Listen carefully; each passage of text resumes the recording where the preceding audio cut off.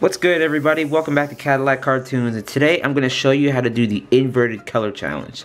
So as you may recall from a few videos ago, I did the TikTok art styles challenge, and one of the styles that I did in that video was the inverted color challenge.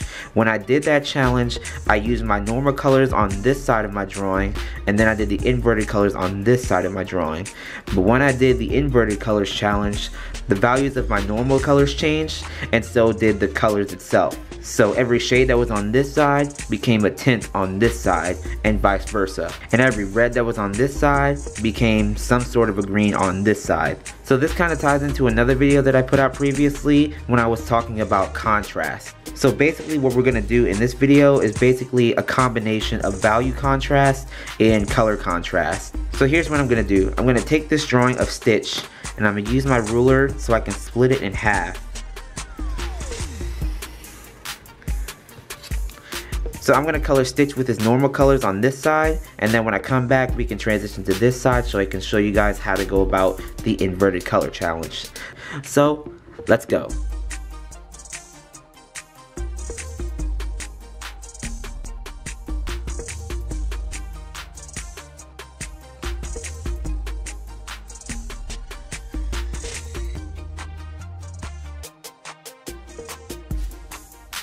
Okay, so here's my finished drawing of Stitch. Now I can show you guys how to do this side. So the first thing that I'm going to do is I'm going to color in the background. So obviously the background is a red on this side, so it's going to be its complementary color on the color wheel, which obviously would be a green. But when we do this, we also got to consider the value. But to me, it doesn't look like a dark red, and it doesn't look like a light red either. So I may have to take this image into my computer and see what the value is, because I'm not too sure just yet.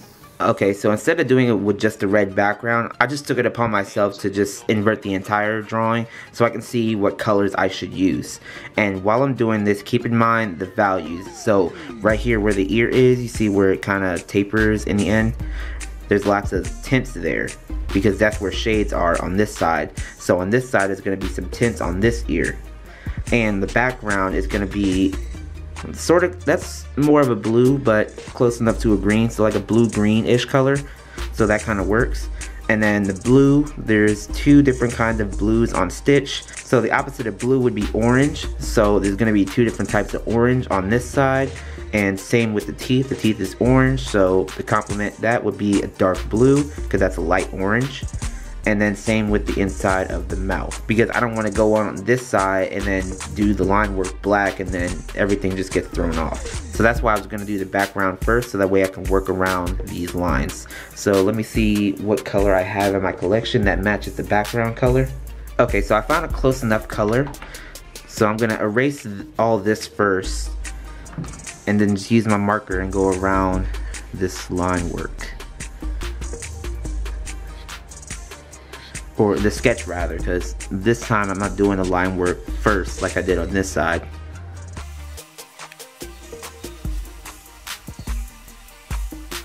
Okay, so now that the background is established, I can erase a little bit more of this sketch, because when I apply the ink on this marker, because I'm going to do the line work last, because even though I'm going to apply the line work last, I don't want the sketch lines to be visible.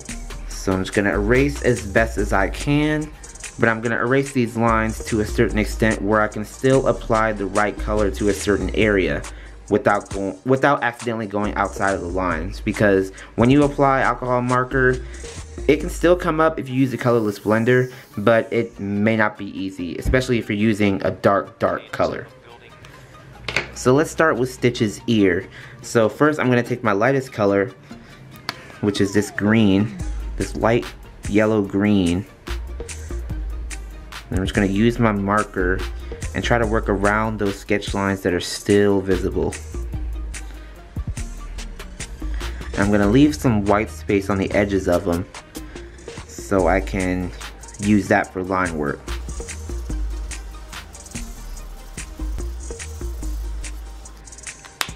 Okay, and then we can gradually build up on greens, but when I build up on greens for the shades, I'm not going to go around the contours. I'm actually going to start in the middle, so that's where the darkest greens are going to go. And then as I go towards the contours, the value of the green will get lighter. So let's start with our mid-tone, which is G05. And this is a color that I'm going to use to blend. So we got some shades going on right here. And with this color, we can work close to the contours, but not exactly towards the edge of the contours. So like this. So I'm gonna go back with my base color and try to blend that mid-tone out.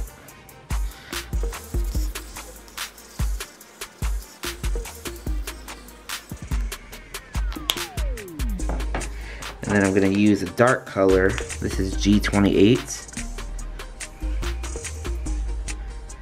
Most of the shades are gonna go in the middle, so that's why I'm applying this here.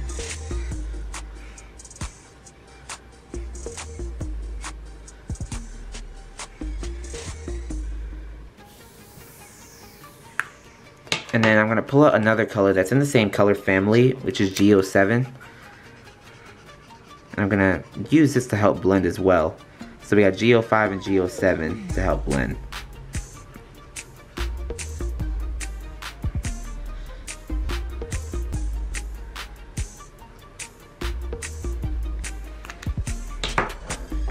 Grab G05 one more time. And again, we can work close to the contours with this color because this is our second to lightest color that we're gonna use to color the ear. And then now we can finalize everything with our base color, which is this Ohuhu marker. It's GY4.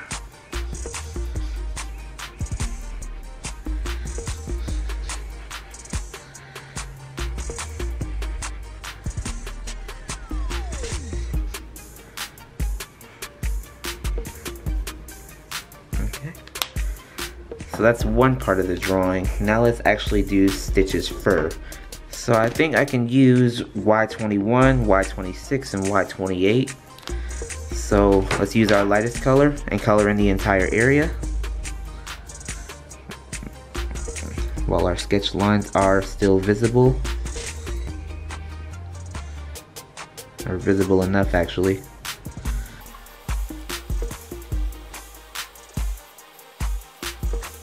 Okay, and now let's go with our darkest color. And the lightest parts that would be on this side, we're actually gonna make that with this color, this darkest color. This is Y28. So since this is the inverted side, where the shades would usually go, don't put it there, if that makes sense. So like say in the middle areas here,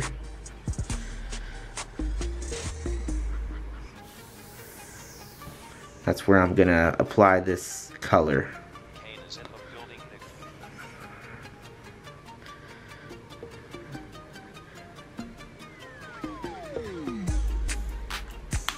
Okay, and now we're going to use our Y26 to help blend that back together.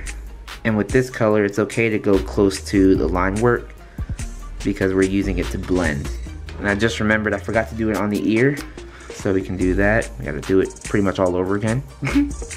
So what we did already on this side was the blue part of his fur. I don't want to say skin because I have a temptation to say that. Now we're going to do the other part of his fur that has a different type of blue, which is this part of his eye and then this portion of his mouth. So that's going to be an orange color actually. So let me grab my oranges. So keep in mind, this entire part of his fur is a light blue and then it goes towards a shade. On this side, it's going to be a shade right here in this area, and then it's going to be working towards the original orange. So I got my oranges. I'm using YR68s, E08s, E09, and E29. So let's start by applying our orange in the right area.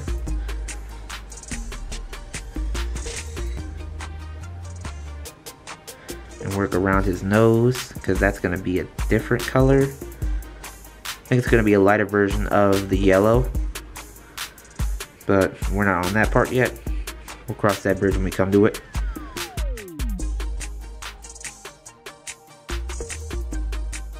Now we're going to put the shades in the right place.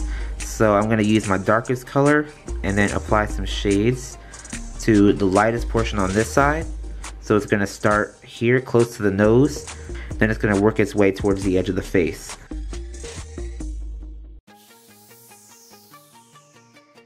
Now let's go in with our E08.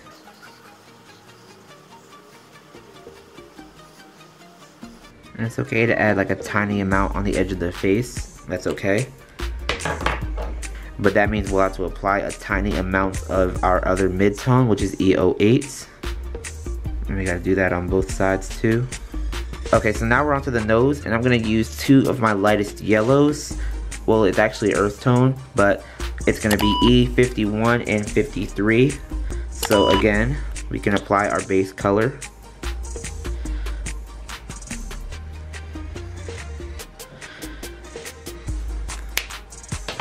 And then the shades are gonna go in the middle. Not on the contours, but in the middle. So I'm gonna make a circle in the middle of his nose. And I'm gonna try to build up on layers because I don't have any darker shade than this. Because I want this nose to kind of stand out against the color of his fur initially. So that's gonna be a different yellow, just like how this is a different blue. Because this nose already is supposed to be lighter.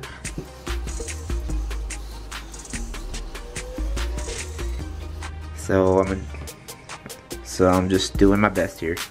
Okay, and then I can apply more layers here because that's his other nostril. One is on this side, the other is over here. Let's see, do I have a color that's darker? So let me try E95. It's more of a peachy kind of yellow, or earth tone rather. But that's the only other color that I have that's dark enough to shade that.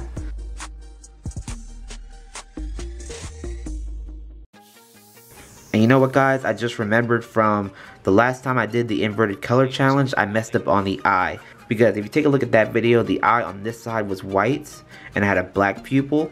This time Stitch has a black eye and then he has a white shine on his eye. On this side, the eye is going to stay white, and then I'm going to have to add black dots to be the highlights on this side. So I just remembered that because that was my one mistake that I made on that video. So I'm actually going to do that right now so I don't forget it.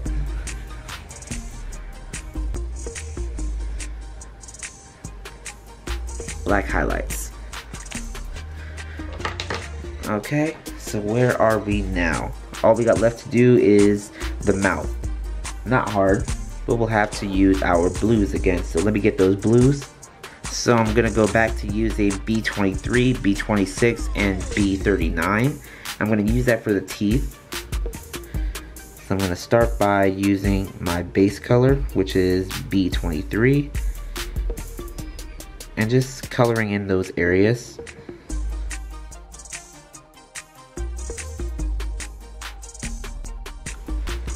So that's gonna have to do it.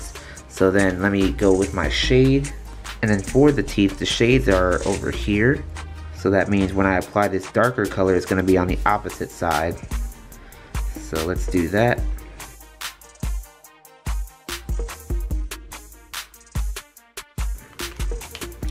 Okay, and then I will have to be extra careful when I do this because I have a very small area to blend the mid-tone. So I just gotta make sure I don't go outside the lines, even though I kind of just did.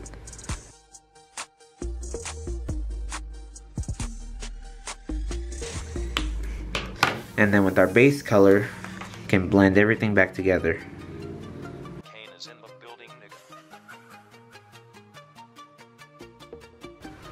I think you guys can tell on camera, or at least that's what I'm seeing on camera right now, that when I invert this section to see how I did, then there's going to be a differentiation of values.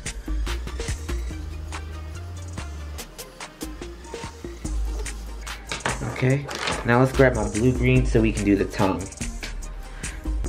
Okay, so let's apply our lightest color. This is BG23.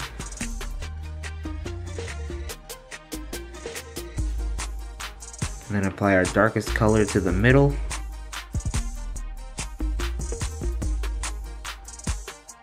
And then use our mid-tone to blend that together.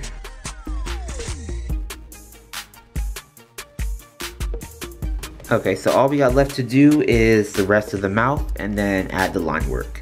So what I'm gonna use for the mouth are B000, B00, B01, and B02.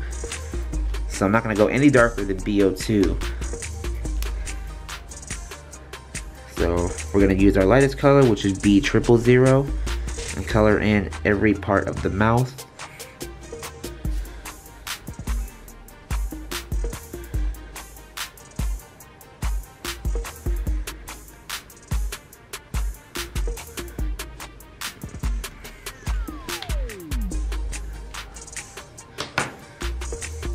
And then I'm going to use my darkest shade, which is B02.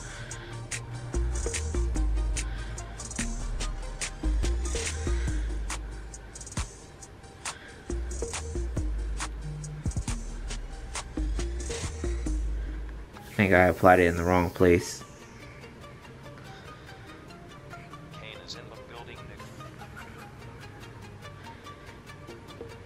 Yeah, I totally did. But we can fix that. We can use B01 and try to lighten it up.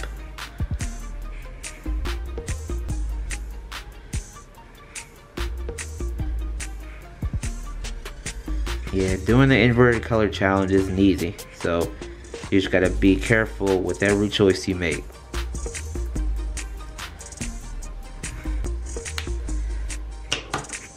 Okay, now let's use B00. But then again, the inside of the mouth, it's just really one color with a few shades. So to me, it might not be a very big deal.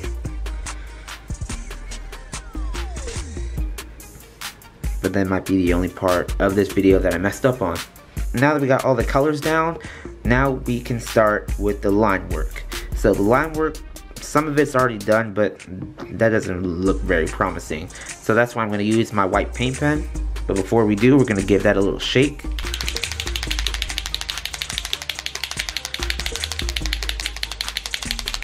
All right, so let's start up here and make the line work clean and firm.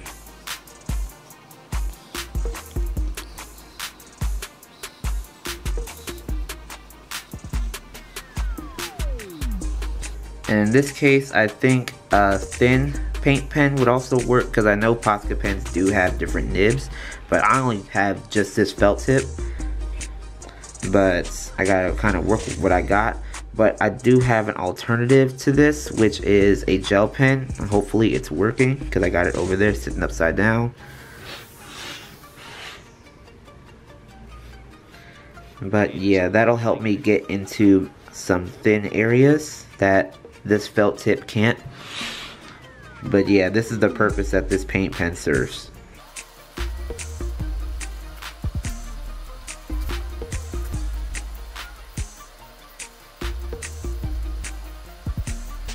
That might look a little weird when I invert it, only because this felt tip.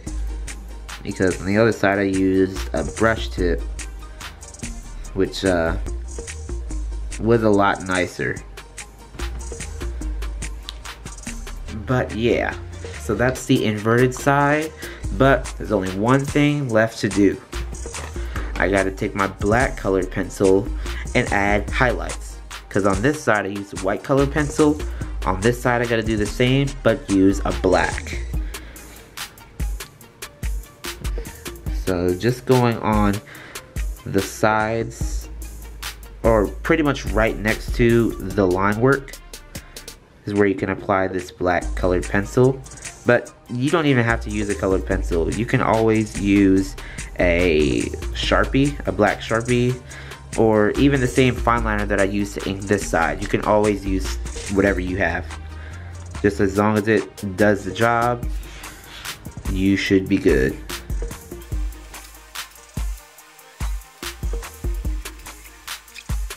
Alright. So I think we are about done.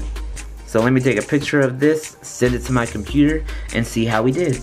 Okay, I know I said computer, I meant to say iPad, but now this drawing is in my iPad, so what I'm gonna do is crop the canvas so that way we only see the inverted side. And now I'm gonna take this layer and invert it to see how we did. So I'm gonna hit invert. Oh snap. It looks exactly like it. Okay, so I obviously did better than the last time I did it. But this purple does seem a little bit more saturated, but other than that, the colors match almost perfectly. So yeah, that's how you do the inverted color challenge. But if you want to know all the colors that I use in today's video, they'll pop up on the screen somewhere and they will always be in the description. But other than that, that's it. That's how you do the inverted color challenge. So if you liked the video or if you found it useful, give it a like and a comment, subscribe if you haven't, and tap the notification bell so you never miss an upload. And I'll see you in my next video.